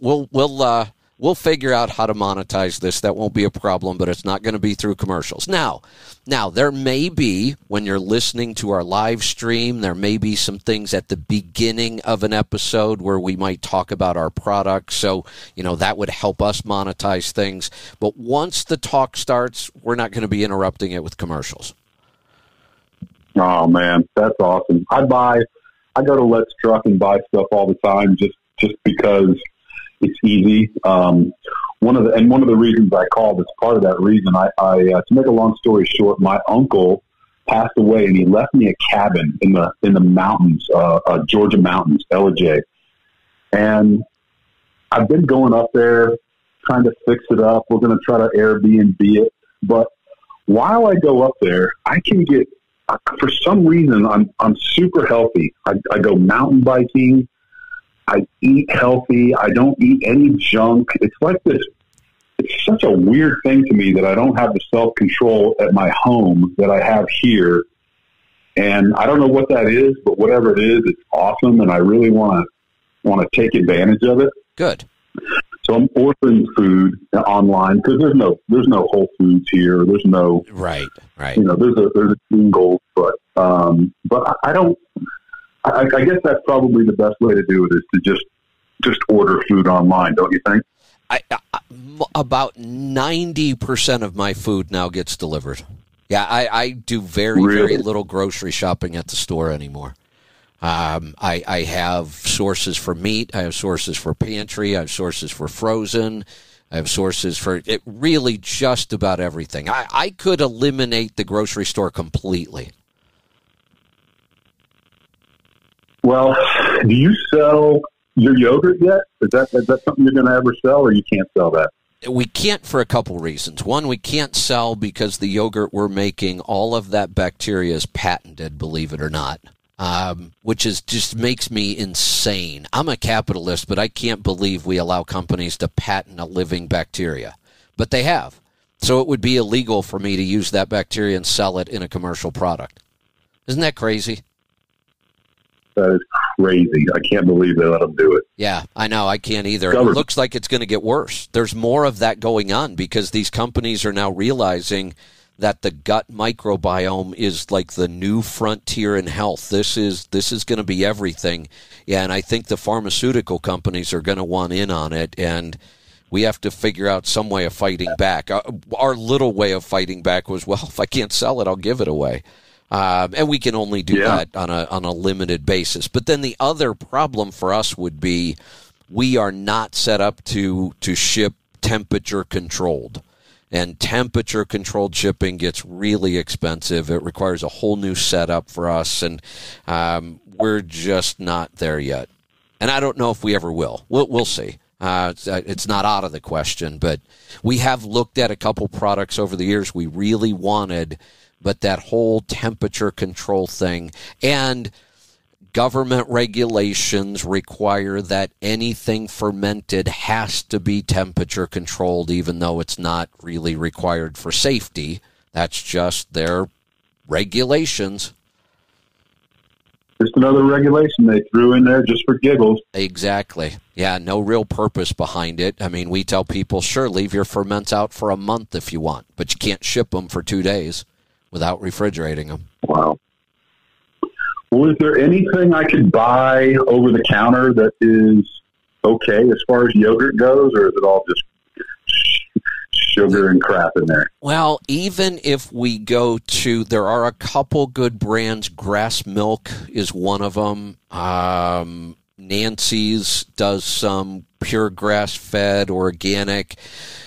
At least then there's no junk, and you want to look for the high-fat, no sugar, and they have them, just the plain yogurt. But the other problem, and it'd be okay to eat those, but you're not going to get the kind of benefits we talk about, because what we're after in yogurt is the bacteria. And commercial bacteria or commercial yogurts, even the best brands on the market, are only cultured for about 4 or 5 hours. So you only get one doubling of most of the bacteria. That's why we culture for 36 to 40 hours, and we're getting 18 doublings of bacteria. I see. So, yeah, if you want to eat yogurt as part of your diet, make sure you're getting, like I said, grass milk, Nancy's. There's might be a couple others out there. You want high fat, no sugar, and grass-fed milk. That's what you're looking for in yogurt. But just know you're not going to get any real probiotic benefit from that because it just doesn't have enough bacteria. Yeah, mostly it's just for dessert, instead of eating... Then that would be fine. Yeah, just get a good quality, high-fat, no sugar, grass-fed milk, and you'll be fine. And you're right, it makes a good dessert. How about kimchi? Is there a good over-the-counter? Tons. Wild brine. I found one the other day. Mother-in-law's kimchi. Not a big national brand, but I've seen it in a couple places. I really like the taste of that one. What's the other one that I have? I've got 2 jars in my refrigerator right now. They're the square, kind of rectangular, clear plastic, big black lid on them.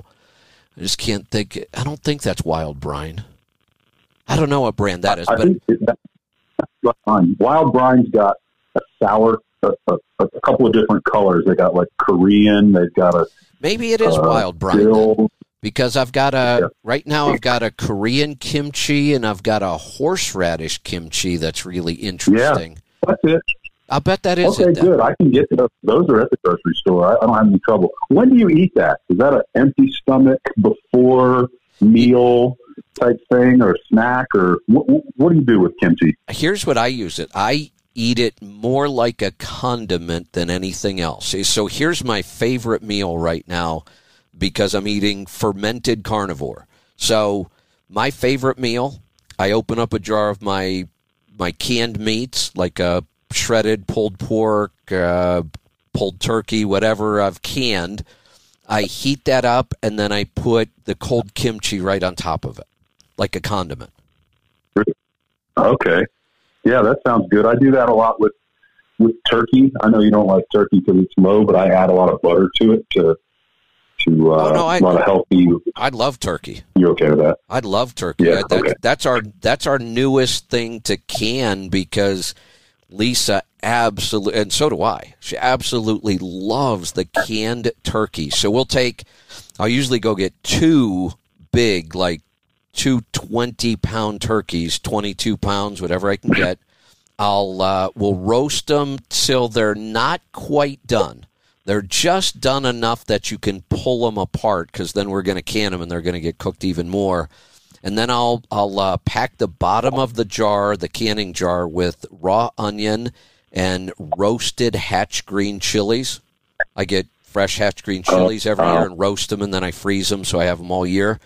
And I'll pack that in the bottom of the jar, pack the turkey in as much as I can, top off the jar with bone broth, and can it. And when you open that jar, you can just eat that turkey right out of the jar. It is amazing. So good. But then put a little kimchi on top of it. It's amazing. Yeah, I'll try that. I mean, hey, here's another one.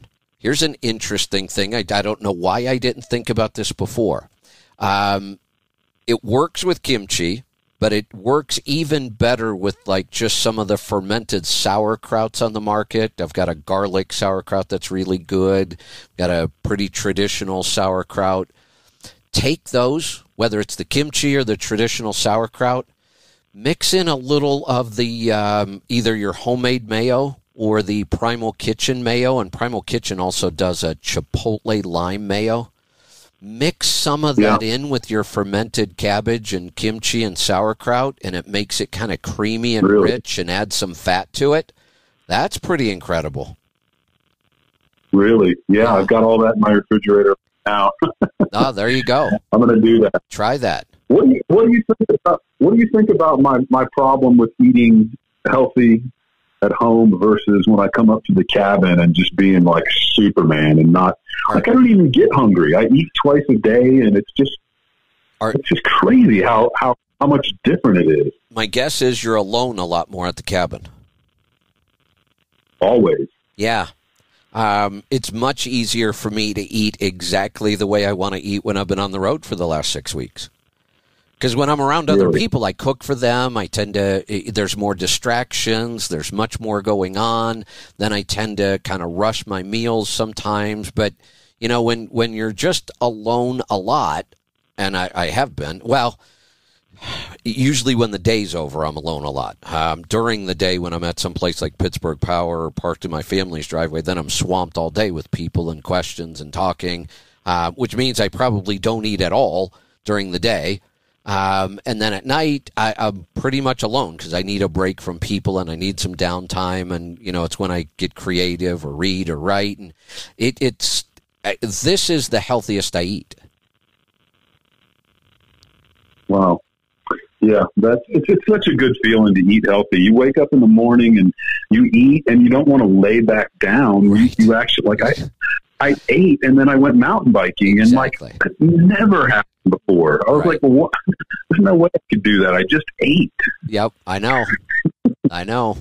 So. Food is really, really powerful medicine and energy when we eat the right stuff. Yep. Well, glad you're back on, and good luck to you. And I've got to be your biggest fan. If I'm not your biggest fan, I'm right up there. Well, thank you. I appreciate it. I really do. Let's.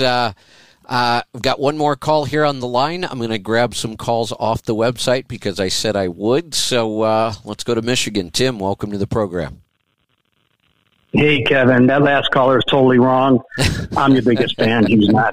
So, that's what we need. And I'm not even a truck driver. We're going to have some cage matches to figure out who's the biggest fan. I like it. Let's go, buddy. Let's go. You want a piece? There you go. But he is correct, though. When I'm up at the studio up north and it's just me and the dog, I'll go out shedding. I'll do all kinds of stuff because I think you're not in part like a social regiment when you're back home in the city or in the neighborhood or whatever. It seems like we have social guidelines or there's a time to eat or a time.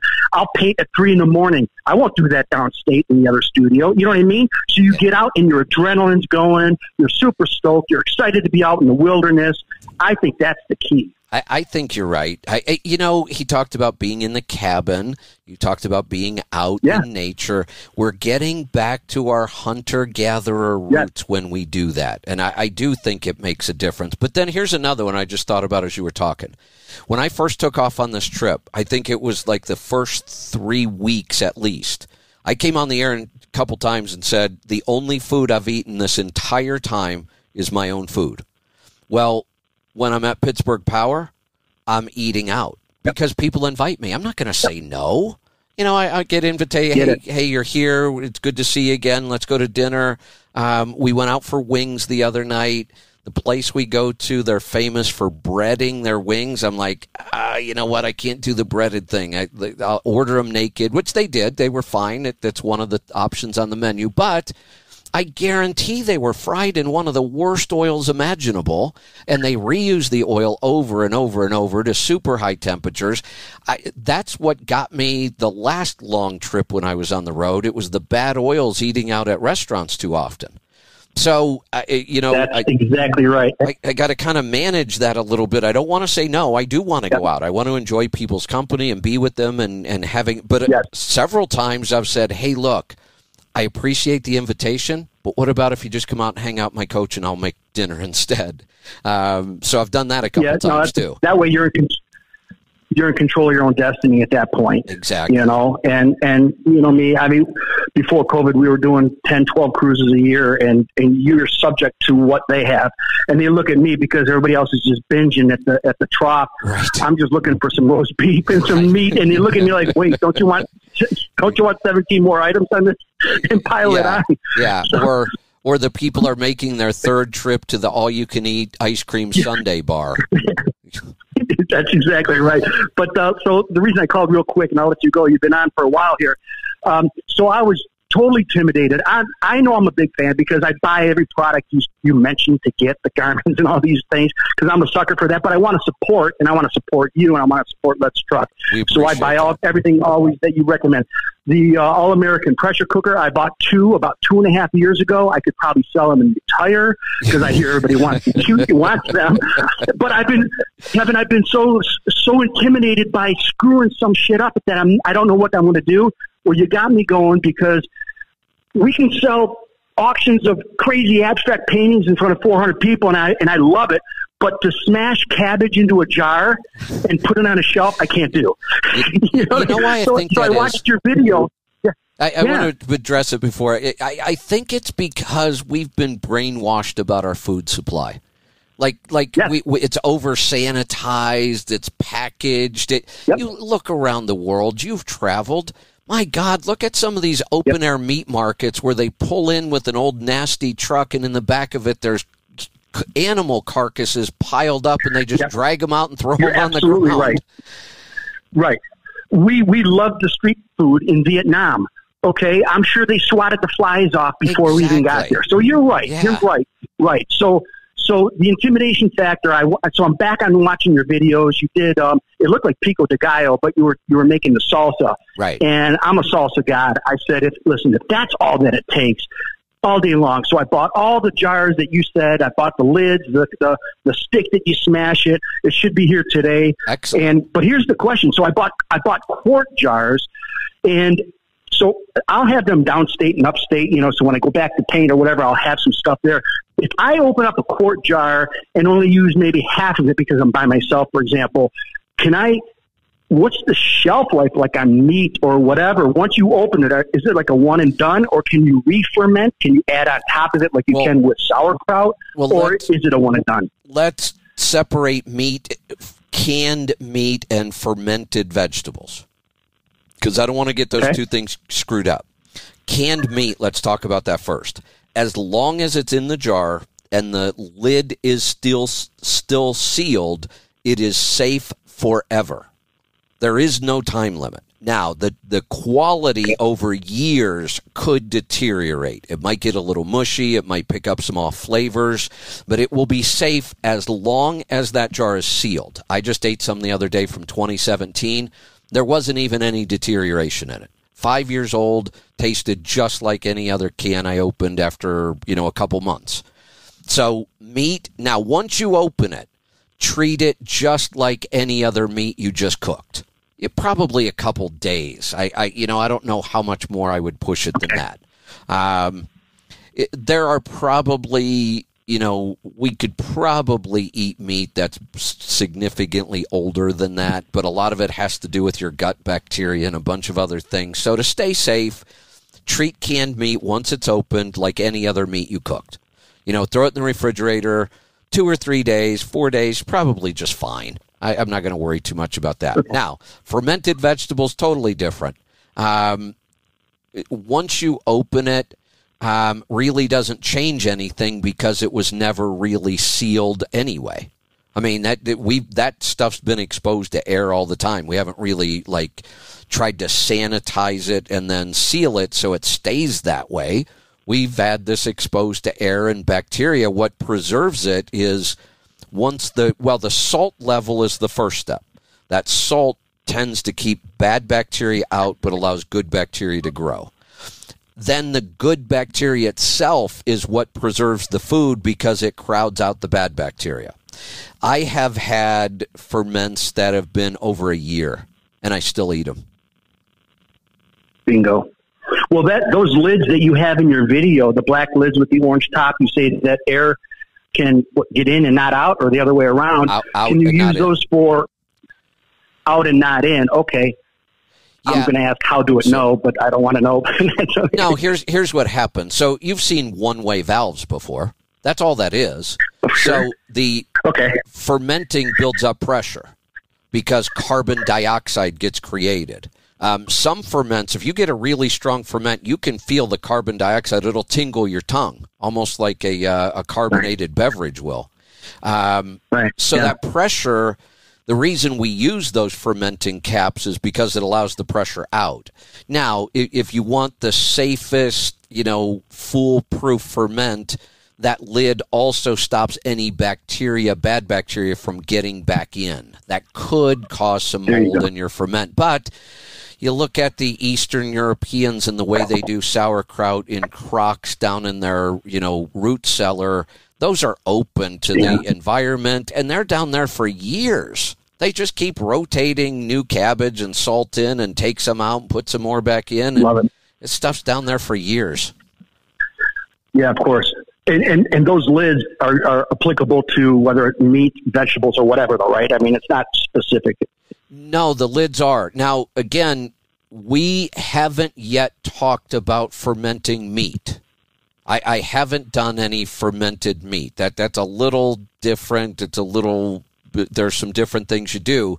So when we talk about lids, there are specific lids for canning. That's what we're doing with meat. Okay. And then there are specific lids for fermenting. Now, the specific lids for canning, that's the lid you get when you buy the jars, the mason jars or the ball or the jar or whatever. Yeah, it comes with the 2-piece lid with the little ring on it and the seal. That's what you use for canning. Right, and you don't wash those, right? I mean, you just rinse them off because the washer or whatever, dishwasher would probably eradicate that seal, right? No, you can't hurt that seal. You can run those lids and rings through the dishwasher on, high temperature, sterilized, not going to hurt anything. But we also now know, for the most part, anything that you're going to process more than about 10 minutes, which is everything, whether you're doing water bath canning or pressure or whatever, anything that you're going to be doing more than 10 minutes, you don't have to go through that step of sterilizing everything like they always told us. Got it. Well, keep those videos coming. You could give me a page to read. I'll forget everything after the second sentence. You can walk me through it. If you show me a video, that's what I need. Good. Just keep those videos coming. Awesome. We'll do. So appreciate it. Thank you for everything. We'll talk to you soon. You're welcome. Thanks for the call. All right. That is going to wrap up the calls online. I'm going to run through some of the questions we had from the website. I asked for them. You put them up there. I'm going to answer them. From Rick, wondering about using flavorings and sweeteners in making yogurt. Absolutely. Just be careful of your carb count if you are watching your carbs, and most of us are. I've mentioned one of my favorites, half a cup of yogurt, a teaspoon of real pure maple syrup, and a little bit of cinnamon. That one's amazing.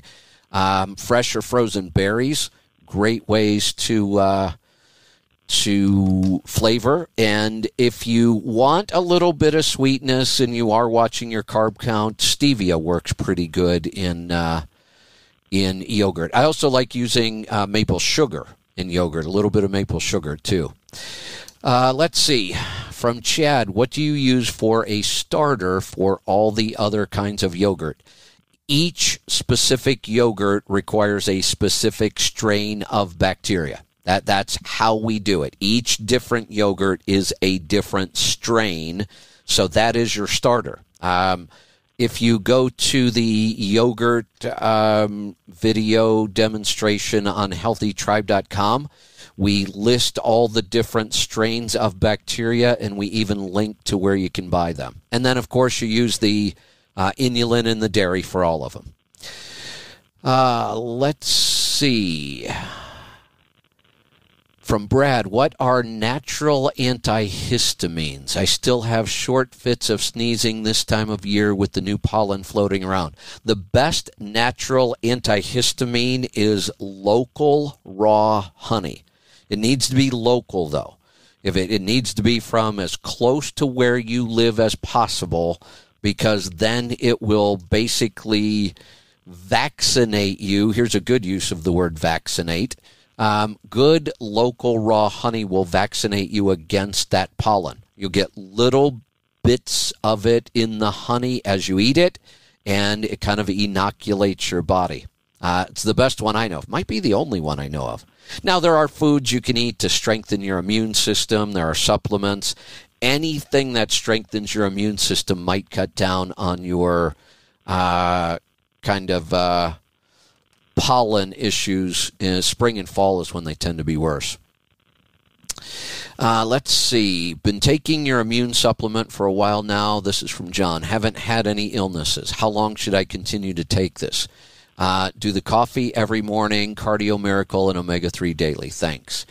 That's a tough one. If you're eating a really clean diet, I tell people just experiment with your supplements. Cut the dose in half, see what happens. Drop it completely for a while, let's see what happens. And I'll give you a good example. I take vitamin D every day. I take Light Balance every day. And for the last while, except for the 30 days, I'm also now taking Cardio Miracle every day. I think that's a really, really good daily supplement, Cardio Miracle. And there's another benefit to it. You have to put it in water, and you should take it twice a day, 1 scoop in the morning, 1 scoop at night. That's, another 24 ounces of water that I'm drinking, and sometimes when I get busy, I just don't drink enough. So the Light Balance, or the Cardio Miracle, great daily supplement for a lot of things. Excellent for high blood pressure, energy, endurance, but it's also pretty darn good for the immune system. So, John, I would say drop the immune supplement for a while. Make sure you're taking vitamin D, because the 30 days I quit my supplements, I ended up sick for the first time in 8 years. But that's how we test things. Let's see. Daniel, when multiplying the CFUs in the yogurt, do we continue to add to the last batch's numbers? No. I don't know how that would work. We don't really know a lot about the bacterial counts without doing a lot of testing. It's on my list to try to figure out if there is some way we can learn more about this. I think I'm going to schedule a call with Dr. Davis and see if he can help me out with this too. Let's see. From John, would you be willing to share the process used, if any more, than weaning off and the length of time you and Lisa used when getting off Effexor? Any supplements during or after? No supplements, only because we didn't really... I was not a fan of supplements back then. That was when I said, supplements are like fuel additives. They don't do anything. Well, they can under the right circumstances with the right supplements. I certainly believe that now. Length of time. Lisa would probably remember this better than I do, but I think it was more than a month. I think she started cutting down her dose slowly over time. Then we started cutting the lowest dosage pills in half. Then she started taking them every other day. Then she would go 2 days in between. The longer you take, the easier the transition is. But it's also, you got to remember what day and all that other stuff. So there's I don't think there's any magic number to this. And when we did it, I really didn't know that much. What I would recommend, actually, if you want to... if you want to do a discovery call, we could take a look at some supplements. I've never really thought about that, but I think if I put some time and effort into thinking about that, I'm positive there would be some supplementation that would help that process. I need to work on that. Let me make a note. I think that's an interesting approach, because an awful lot of people are on SSRIs. Effexor is an SSRI. A selective serotonin reuptake inhibitor. A lot of people are on them. They don't really help much, and they're hard to get off of. But a supplement package to help with that, I'll bet, could be really, really valuable. Making a note. I don't know why it's so hard for me to write and talk at the same time. There we go. I got it. All right, that's going to do it for today. I need to go get dirty. I have a couple more things left to do on the coach now that I have access to the garage and the tools and all the other stuff here at Pittsburgh Power. So I want to get that wrapped up, and I'm probably going to be getting back out on the road here in a day or two. I got to figure out if I can make this work with Joel Salatin or not. I'd really like to get down there and see him. So we'll see, and I'll let you know. Maybe I'll even be doing a live show from Polyface Farms. That would be fun. All right, we will We'll see you back here tomorrow. I think we're going to try to do an episode of Rolling Toe. I have to reach out to Mike and see if he's feeling better. He was under the weather last week. We will see you then. Be safe, be profitable, be fit and healthy. Always do the hard work and master the journey. I'm Kevin Rutherford.